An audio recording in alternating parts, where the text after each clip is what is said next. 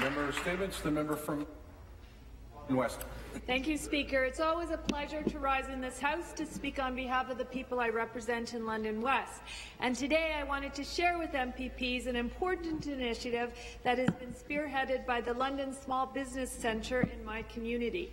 The September 2014 employment statistics from StatsCan show a decline in the number of people employed in the London CMA, with many people having given up looking for work because of frustration over the lack of decent opportunities.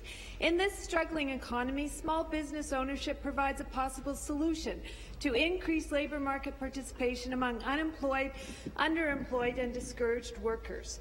To better understand the motivations and barriers to entrepreneurship, as well as awareness of existing supports, an entrepreneurial climate study was commissioned by the London Small Business Centre, working with a cross-sector committee of regional business and economic development organizations.